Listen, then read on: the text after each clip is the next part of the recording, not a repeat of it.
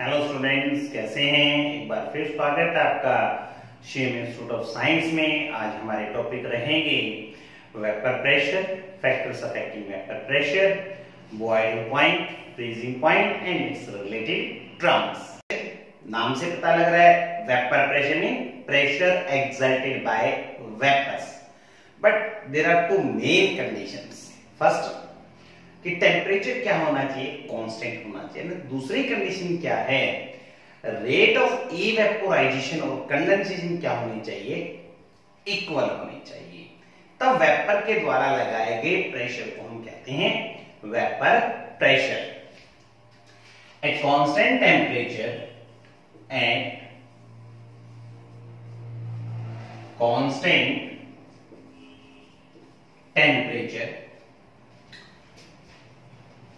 vapor pressure of a liquid or solution is the pressure exerted by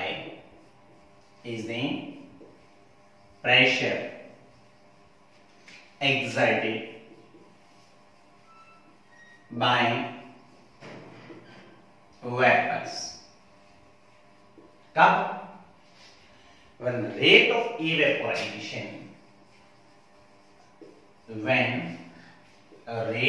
of evaporation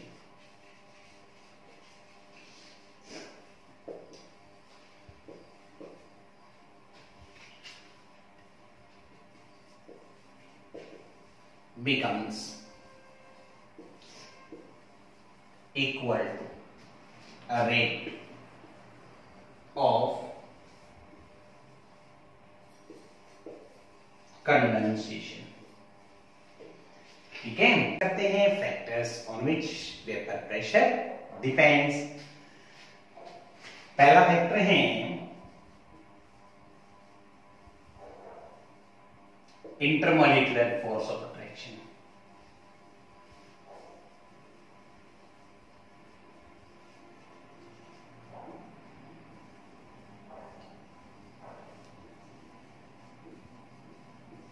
बहुत important है बच्चों, बार बार इस chapter में आगे डिस्कस हम इसी फैक्टर को करते जाएंगे। अगर इंटरमॉलिक्यूलर फोर्स ऑफ अट्रैक्शन कैसा है, वीक, और वीक है तो वेपर्स तो नेचुरली है ज्यादा ही बनेंगे, मोर वेपर्स।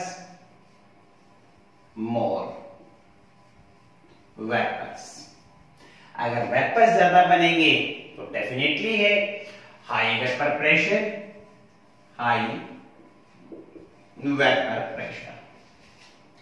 अगर इंटरमॉलिक्यूलर फोर्स ऑफ अट्रैक्शन कैसा है, स्ट्रॉन्ग, तो लेस वेपर्स, लो वेपर प्रेशर। बात करते हैं सेकेंड फैक्टर की। तो सेकेंड फैक्टर क्या कहता है, सेकेंड फैक्टर कहता है टेम्परेचर।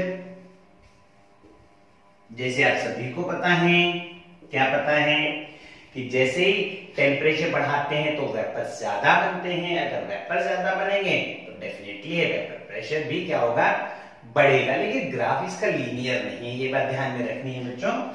क्या कहता है, vapour pressure increases with a rise in temperature, but graph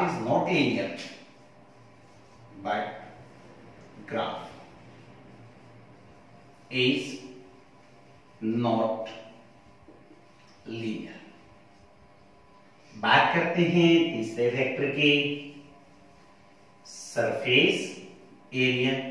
बच्चों आपको पता ही है ना, इवेपोरेशन कहां से होती है, इवेपोराइजेशन होती है हमेशा सरफेस से। अगर सरफेस एरिया बड़ा होगा तो डेफिनेटली है वेपर प्रेशर भी ज्यादा होगा। Vapour pressure increases with increase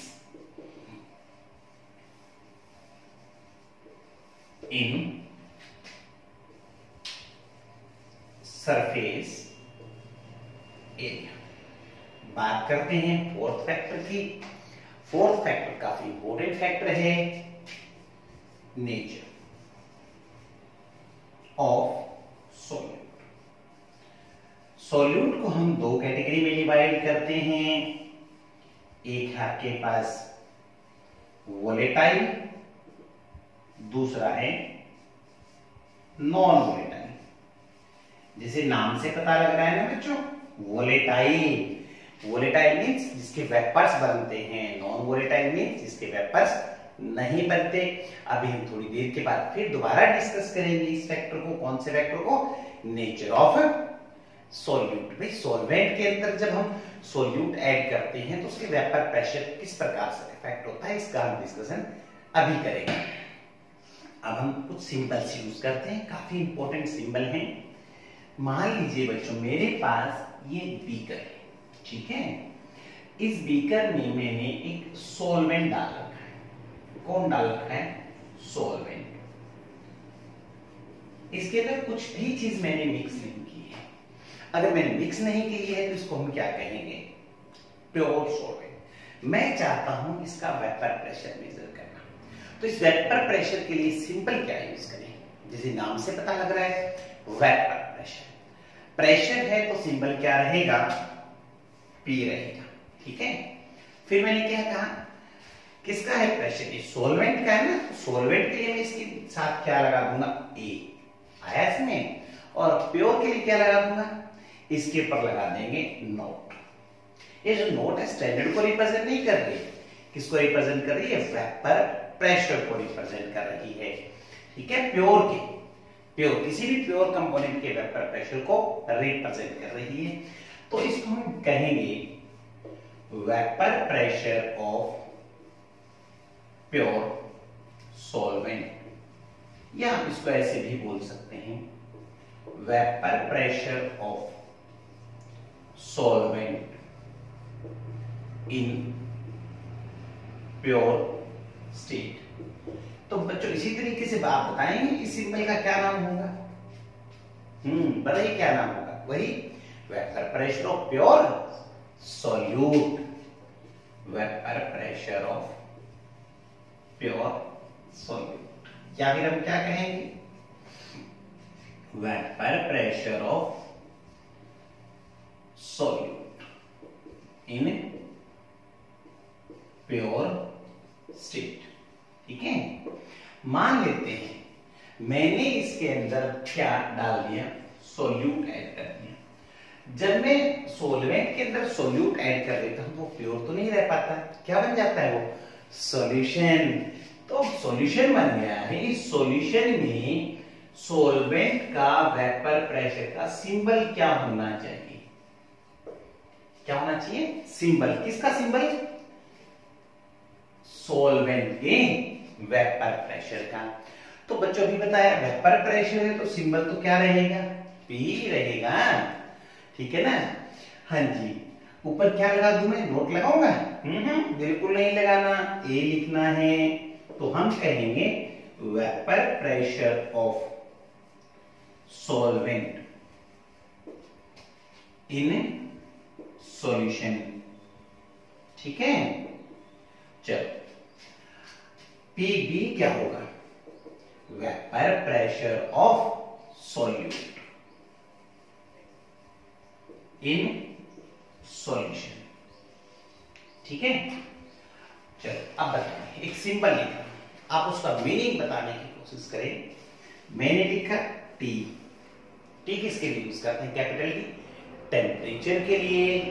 मैंने इसके पाँव में लिखा है स्मॉल बी। कैपिटल बी नहीं है बच्चों, small B. Small B stand for boiling, ठीक है। यानी किसको रिप्रेजेंट कर रहा है? बॉइलिंग टेम्परेचर को रिप्रेजेंट कर रहा है। मैंने यहाँ नोट लगा दिया। नोट लगाने का मतलब क्या होगा? प्योर। यहां लिख दिया इसके साथ मैंने ए, तो क्या बन गया? सॉल्वेंट।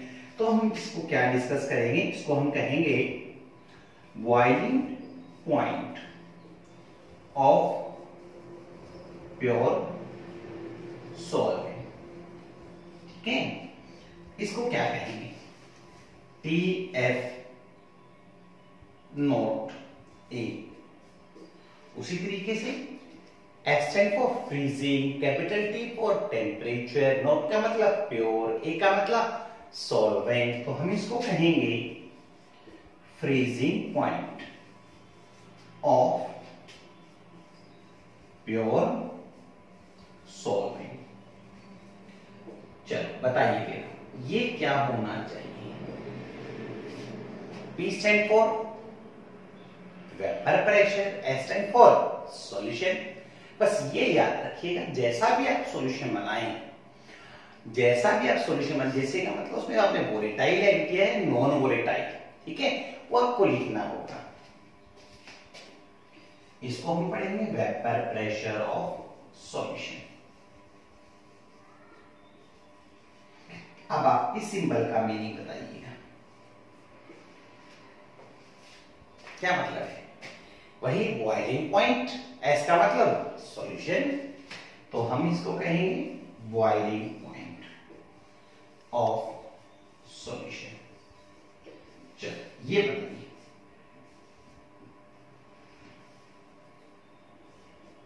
ये क्या होगा।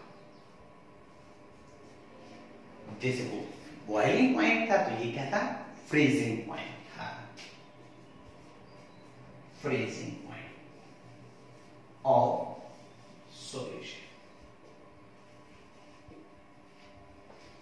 ठीक है, आया में डिस्कस करते हैं एक क्वेश्चन को, काफी इंपॉर्टेंट क्वेश्चन है। क्या क्वेश्चन है देखिएगा, क्वेश्चन है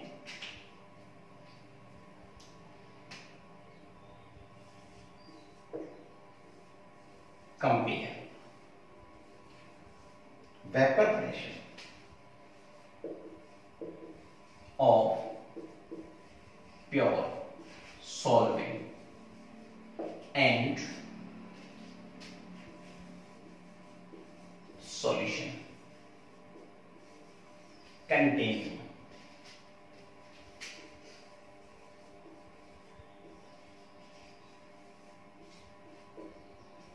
non-volatile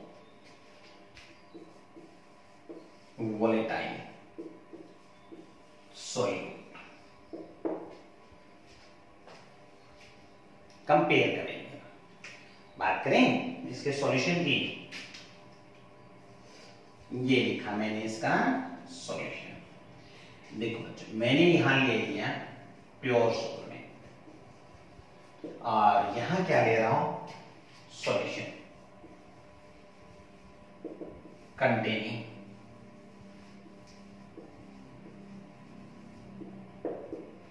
non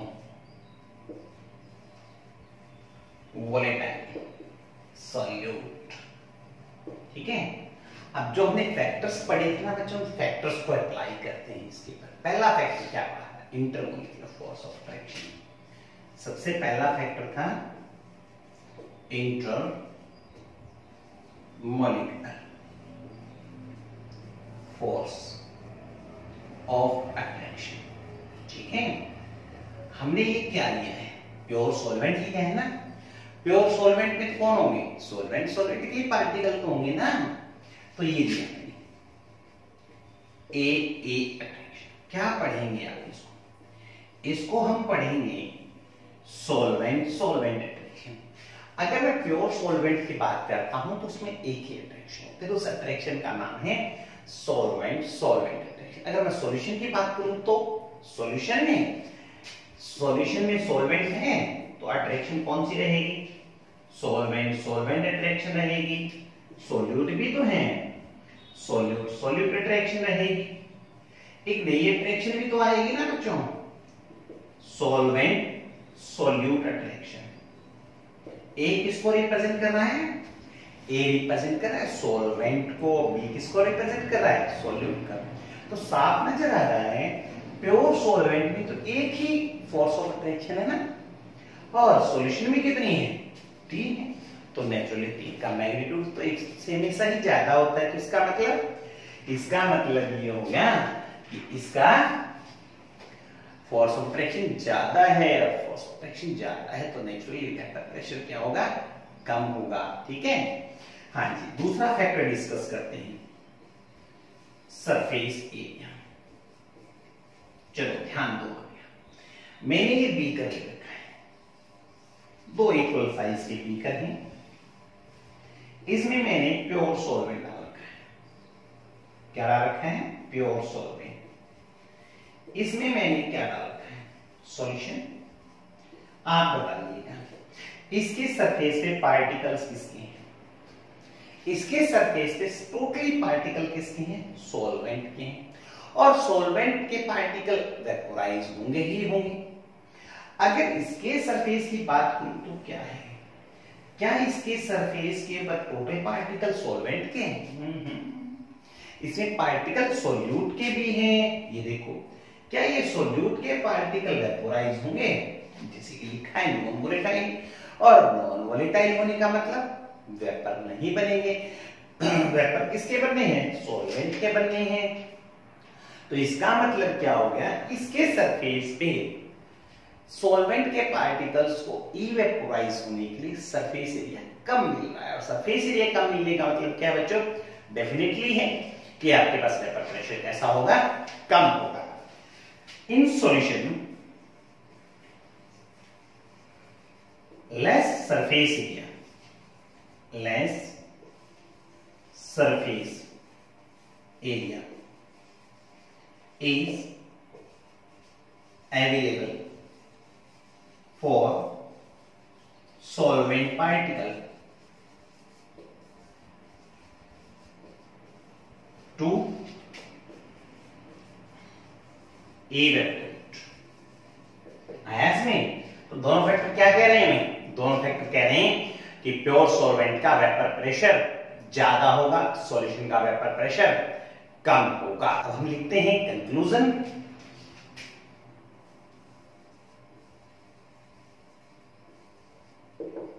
vapour pressure of solution continue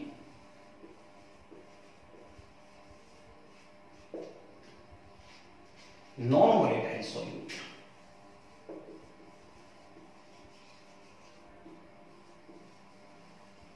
is always lower than that of pure solvent। अब हम डिस्कस करते हैं boiling point.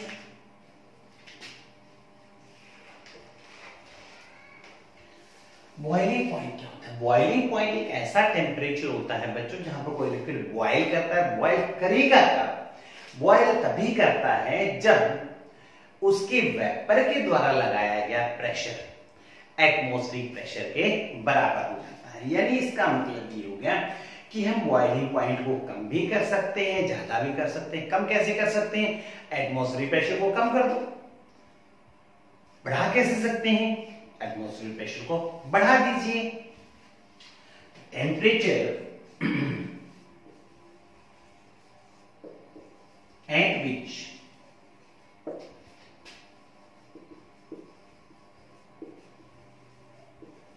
Vapour pressure of liquid or solution becomes equal to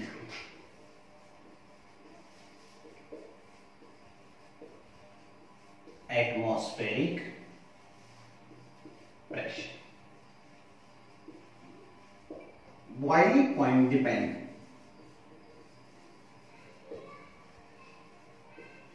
upon intermolecular force of attraction।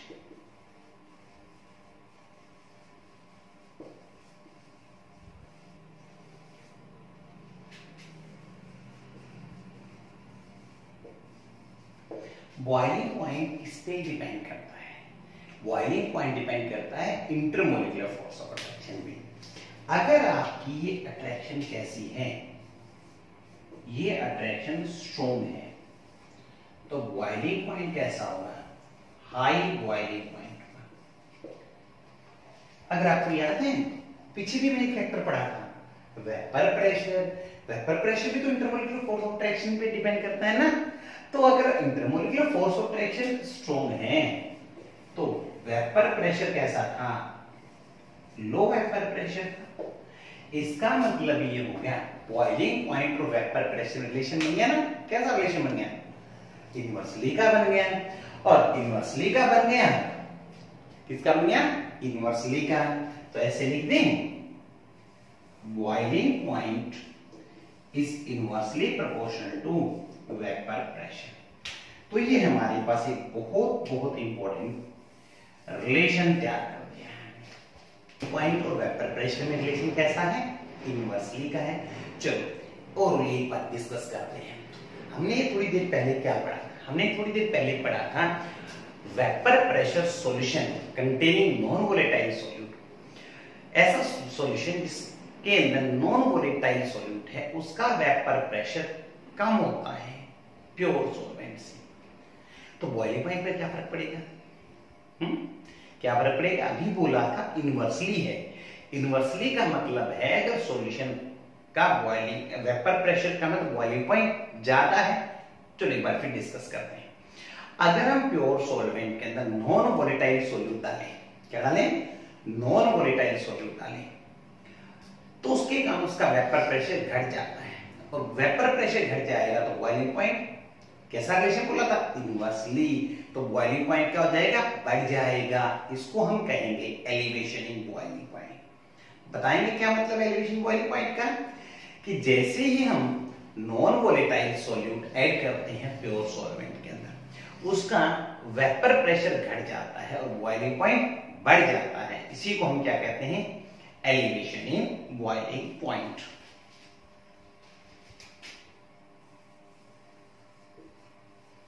Elevation in boiling point. When non-volatile solute is added to, when non-volatile solute is added to pure solvent,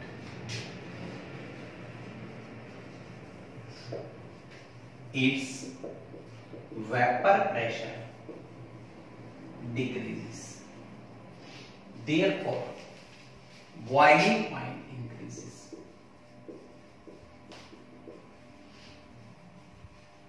This is known as elevation in boiling point. This is known as elevation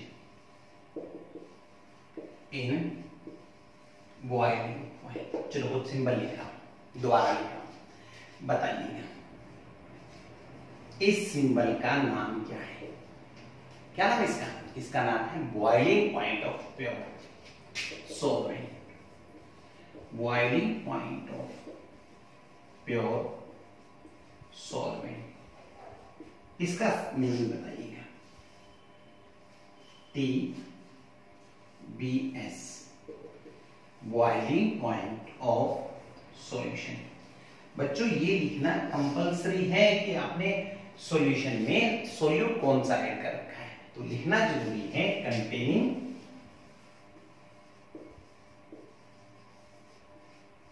non volatile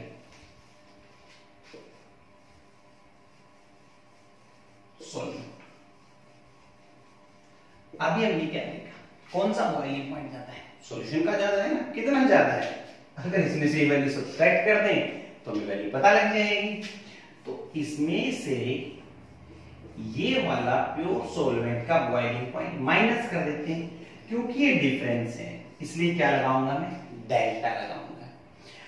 temperature है इसलिए T लगाऊंगा, boiling है इसलिए B लगाऊंगा। ठीक है, ये जो टर्म मेरे पास तैयार हुई है इस टर्म को हम कहेंगे elevation in boiling point. Elevation in boiling point. Elevation in boiling point को ग्राफिकली दिखाने की कोशिश करते हैं। ये हम ग्राफ बना रहे हैं, ये देखिए ये ग्राफ बना दिया। इस तरफ दिखा रहा हूं मैं टेम्परेचर, यहां दिखा रहा हूं वेपर प्रेशर, और ये मैंने 1 atm प्रेशर बना दिया है। क्या कहा था मैंने? कहा था टेम्परेचर के साथ वेपर प्रेशर का ग्राफ लीनियर नहीं है, कर्व की फॉर्म में है। किसके फॉर्म में है? कर्व की फॉर्म में है।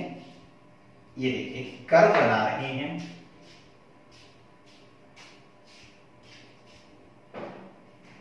ये मैंने कर्व बना दी ना कर्व। मान लेते हैं ये कर्व रिप्रेजेंट कर रही है प्योर सॉल्वेंट के वेपर प्रेशर का इफेक्ट विद टेम्परेचर।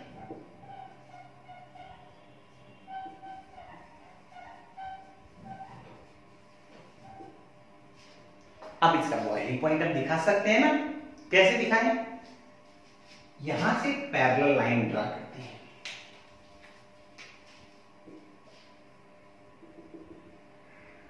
ये हो गया, ये आ गया मेरे पास बॉइलिंग पॉइंट। सिंबल क्या लिखा था? सिंबल लिखा था डेल्टा टी नॉट बी ए। अब मुझे ऐसी ही एक लाइन और दिखानी है। किसके लिए दिखानी है? सॉल्यूशन के लिए दिखानी। लेकिन ध्यान किस बात का रखना है कि सॉल्यूशन का वेपर प्रेशर कम होना चाहिए, लेकिन बॉइलिंग पॉइंट ज्यादा होना चाहिए। इसलिए वेपर प्रेशर वाली कर्व जो है वो इसके नीचे आनी चाहिए, और टेम्परेचर वाला पॉइंट कहां आना चाहिए? इसके आगे आना चाहिए। बिल्कुल ऐसी ही एक कर्व बना देते हैं। ये देखिए एक कर्व बना रहे हैं, ये हमने कर्व बना दी, सी और डी कर्व।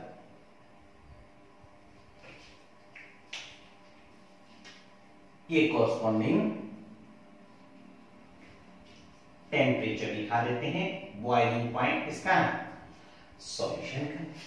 इन दोनों के बीच का जो टेम्परेचर डिफरेंस आया है, इस टेम्परेचर डिफरेंस को किससे दिखाया था हमने? डेल्टा टीबी से तो दिखाया है। किसके इक्वल है ये? TBS minus T not be ए आया इसमें। अब हम इसका मैथमेटिकल एक्सप्रेशन देखते हैं। क्या कहता है? Experimentally delta TB is directly proportional to small M. ये स्मॉल एम किसको रिप्रेजेंट कर रही है? ये स्मॉल एम रिप्रेजेंट कर रही है मोलैलिटी को। यहां हटा करके कांस्टेंट लगा दिया जाएगा, delta TB is equal to KB small M. ये केबी कौन है? केबी है कांस्टेंट ऑफ प्रोपोर्शनलिटी, जिसको हम कहते हैं molar elevation constant. Molar elevation constant, इसको बच्चों एक नाम और भी देते हैं, इबुलियोस्कोपिक कांस्टेंट। याद है बच्चों आपको? क्या कहा था मैंने कहा था जब भी हम किसी कांस्टेंट को एक पर्टिकुलर नाम दे देते हैं तो उसको डिफाइन करना कंपलसरी हो जाता है, और कंपलसरी हो जाता है तो फिर क्या करना? फिर मैंने कहा था कि उसके मल्टीप्लाई में जितने भी फैक्टर्स होते हैं उनको 1 सब्स्टिट्यूट कर दें। ये क्या? लेट स्मॉल एम को मान लेता हूं 1 मोल पर केजी, तो मेरे पास केबी किसके इक्वल आ जाएगा? डेल्टा टीबी के इक्वल आ जाएगा। तो यहां से हम डेल्टा टीबी को डिफाइन करके केबी को डिफाइन कर सकते हैं। सॉरी, केबी का नाम क्या? Molar elevation constant. Molar elevation constant, molar elevation constant is equal to elevation in boiling point when molarity of solution is 1 mole per kg। एक टर्म डिस्कस करने जा रहे हैं जिसका नाम है कोलिगेटिव प्रॉपर्टीज। डाइल्यूट सॉल्यूशन की ऐसी प्रॉपर्टीज, किसकी प्रॉपर्टीज? डाइल्यूट सॉल्यूशन की, जो सॉल्यूट के नंबर ऑफ मोल्स के ऊपर डिपेंड करती है। किस पे डिपेंड करती है? Number of moles of the solute. ठीक है, अगर हमें ये प्रूव करना होता है कि कोई भी प्रॉपर्टी कोलिगेटिव कैसे है, तो आप उस कोलिगेटिव प्रॉपर्टी के फॉर्मूले को सॉल्यूट के नंबर ऑफ मोल्स के डायरेक्टली प्रोपोर्शनल ले आए। कोलिगेटिव प्रॉपर्टी क्या है? Properties of dilute solutions which depend upon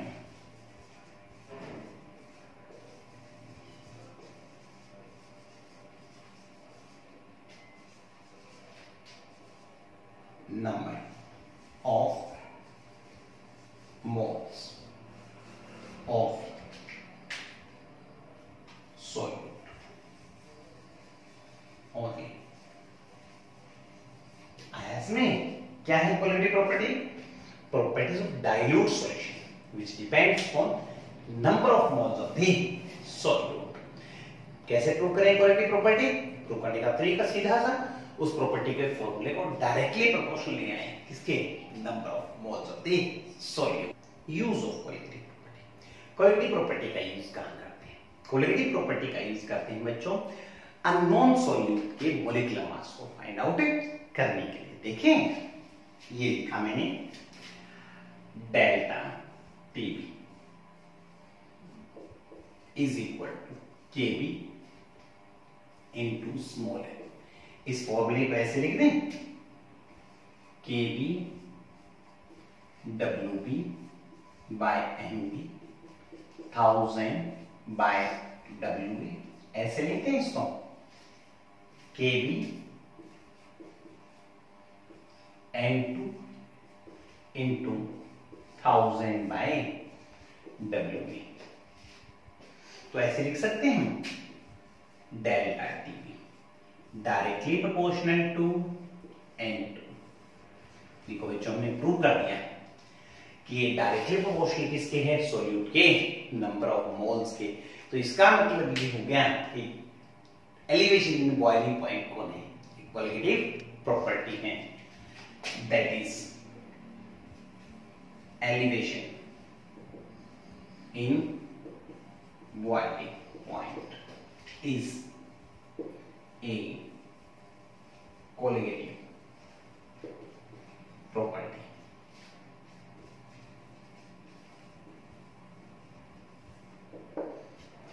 colligative property का यूज कहां करते हैं? कहां करते हैं? मॉलिक्यूलर मास फाइंड आउट करने के लिए। determination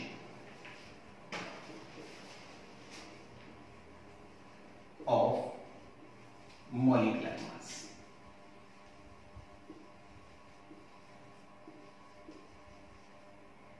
of solute। ऊपर वाले फॉर्मूले से निकाल सकते हैं ना। एम बी को आप दूसरी तरफ ले जाएं, M B is equal to के B W B into 1000 divide by delta TB into WA। ये फॉर्मूला हमारा तैयार हो गया है molecular mass of the unknown solute. बात करते हैं फ्रीजिंग पॉइंट की। फ्रीजिंग पॉइंट आपने बच्चों देखा होगा ना, आपके घर में आइस बॉक्स, फ्रीज तो है ना, फ्रीज में आइस बॉक्स को देखा है? कई बार ऐसी सिचुएशन बन जाती है, ये आइस बॉक्स है, इसमें इस प्रकार से आइस नजर आती है, ये आइस की पतली सी लेयर नजर आती है, नीचे आइस की बड़ी सी लेयर नजर आती है, और इसके अंदर आपको ये पानी इस प्रकार से नजर आता है ना। इस समय जो बच्चों इसका जो टेम्परेचर है ना, इस टेम्परेचर का नाम क्या है? Boiling point. ये कौन सी स्टेट है? लिक्विड। ये कौन है? सॉलिड। यानी एक ऐसा टेम्परेचर जहां पर किसी भी सब्सटेंस की सॉलिड और लिक्विड स्टेट दोनों एक साथ एग्जिस्ट करती हैं, उसको हम क्या कहते हैं? फ्रीजिंग पॉइंट कहते हैं। आया समझ? The temperature at which both solid and liquid state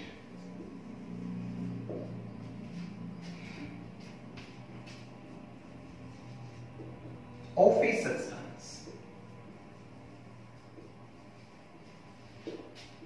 coexist।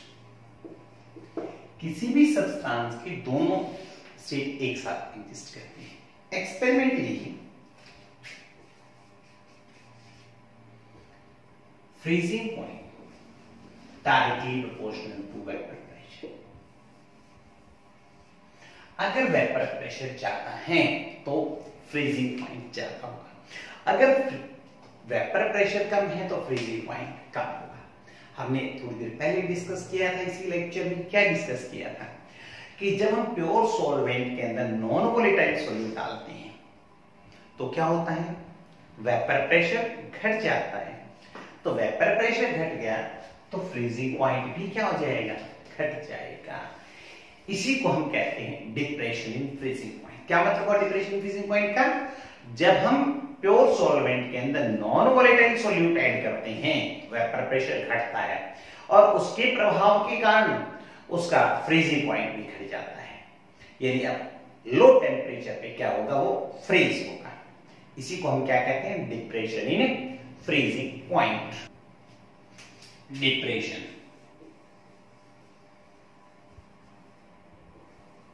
In freezing point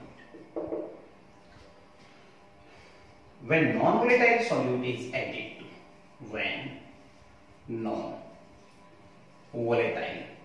solute is added to pure solvent,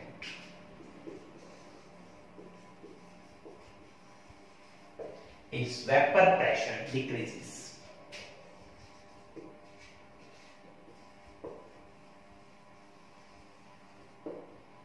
Therefore,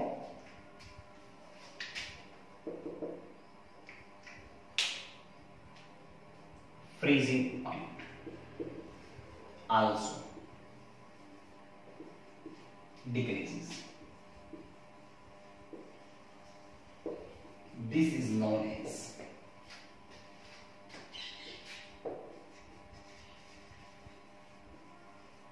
depression in freezing point।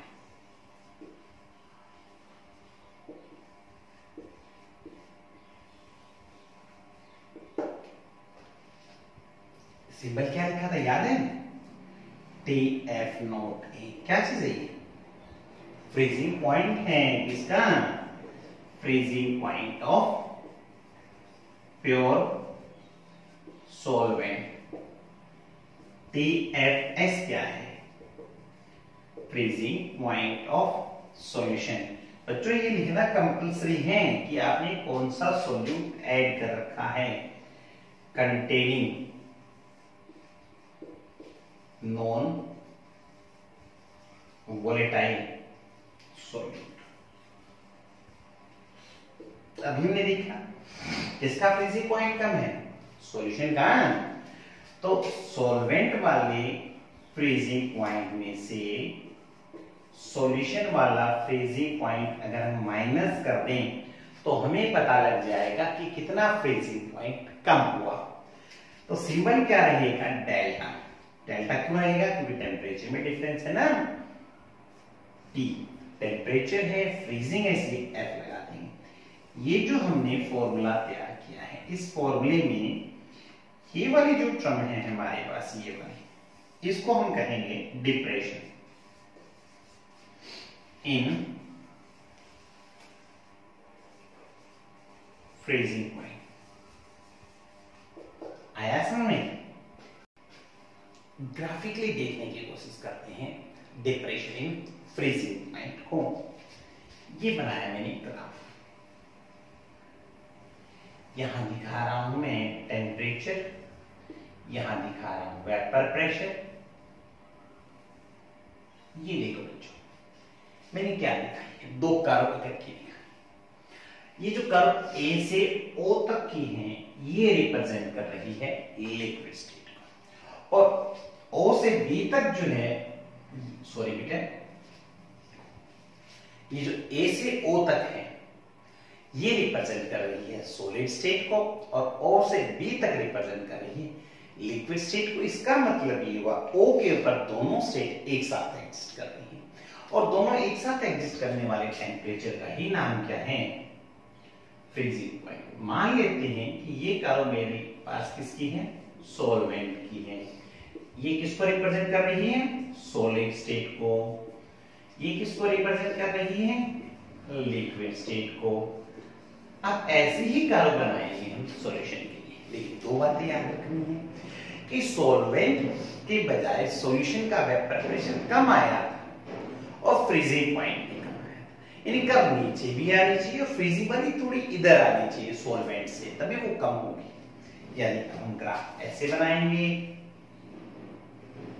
ये आगे ना कर्व हमने नीचे दिखा दी, ए डैश से ओ डैश तक सॉलिड स्टेट को रिप्रेजेंट कर रही है, ओ डैश से बी डैश ये किसको रिप्रेजेंट कर रही है, लिक्विड स्टेट को रिप्रेजेंट कर रही है। और इसके कॉरस्पॉन्डिंग जो टेम्परेचर आएगा ये फ्रीजिंग पॉइंट होगा। किसका फ्रीजिंग पॉइंट होगा, सॉल्यूशन का। ये किसका होगा, सॉल्वेंट का। दोनों के बीच का ये जो डिफरेंस आया है यही डेल्टा टीएफ है, ठीक है। इसको ऐसे लिख दें, T F A minus T F S. Experimentally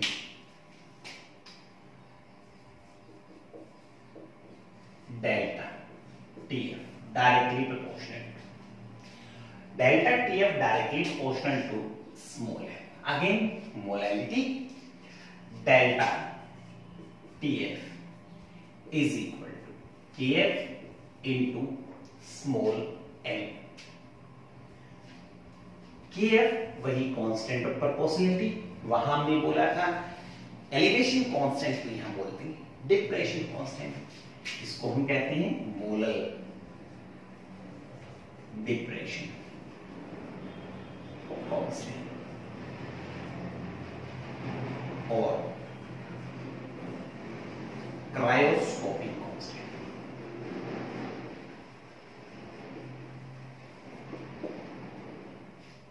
define करें, late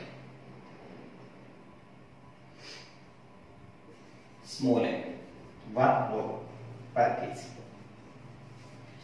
therefore Kf is equal to delta Tf, molar depression constant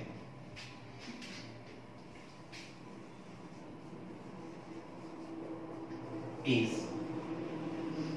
equal to depression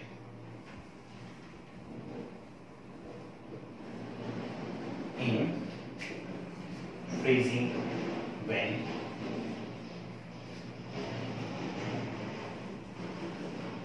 molarity of solution